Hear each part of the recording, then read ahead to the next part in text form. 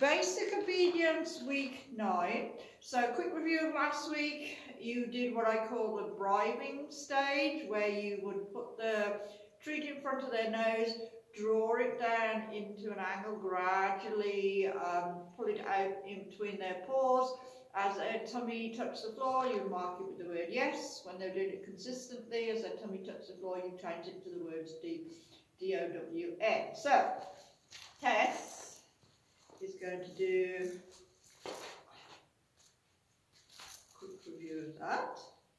So, easiest to start with a sit. Treat by the nose, bring it downwards, gradually bring it out, lower, lower, while they're nibbling on it, massage their back, say the word okay, okay, which basically gives them permission to get up if they want to. In this case, doesn't want to, so we're going to have to release them a different way. Okay, text, good. Stage. So the stage this week is a little bit more awkward because we've been using a lot of treats to be able to bribe our dog down, and what we're going to actually do is change it now from not bribing, but the dog has to offer the behaviour to get the reward. So this is really tricky. Tex actually knows the down quite well, so he's going to make it look easy. But I was training a Scotty dog earlier this week, and I did a marathon session that took an hour and 10 minutes just to get the dog understanding that you have to earn your reward, you have to offer the behaviour before I'm going to give you the treat. So like I say, Tex is going to make it look easier.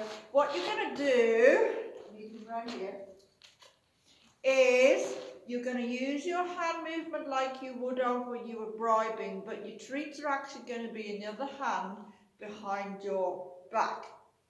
You're going to do exactly the same as what you've been doing so far. I do suggest that you do a couple of bribes just to get started, so when the dog does get stuck, he can think back in his brain, what was the last thing I did that got me a reward?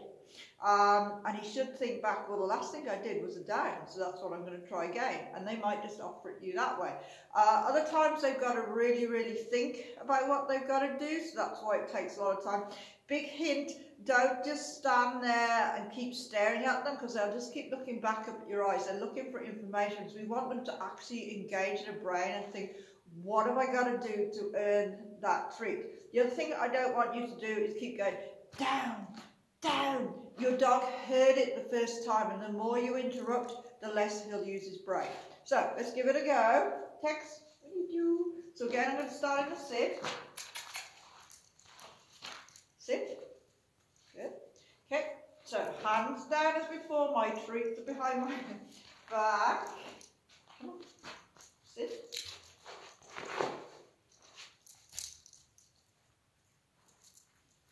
Down. Good. He went down. I'm going to give him a treat down there. Nice. Good. Just to hold him down there, what I'm going to keep doing is I'm just going to drop treats in between his paws. You can keep them nibbling if you want to and massage their back, but we're going to get ready in the next couple of weeks to be able to start moving away from our dogs. So think back to when we did the mat work, where we gradually introduce the duration and distance. So it's exactly the same thing. You're going to gradually start doing this. So I want to also move away from always giving food out my hands. And that's my fault, he got it because of where I placed the food. So I give us a chance to do it again. So take a sit. This is a signal for sit. Good. Exactly the same. Down. Nice. Good. Good. So, okay, release this.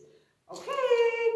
Now, he did make it look easy because he practices a lot, but your dogs will literally sit there. It might take 10 seconds, it might take 30 seconds. Like I say, give them a chance to engage their brain to think, what should they be doing?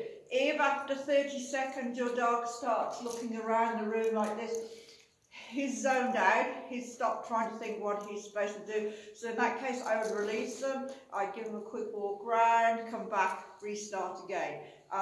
If you try and push pull, they're just going to like think there's something strange about you and they'll start to move away. So this is really, really hard for the dogs. It's really mentally challenging for them. Once they get it, it's like, oh, that's what you want to do. And you'll find that they start out offering that behaviour all sorts of different places. It becomes their number one thing. So his number one thing is a sit. Is like, if I sit in you, can I have a treat?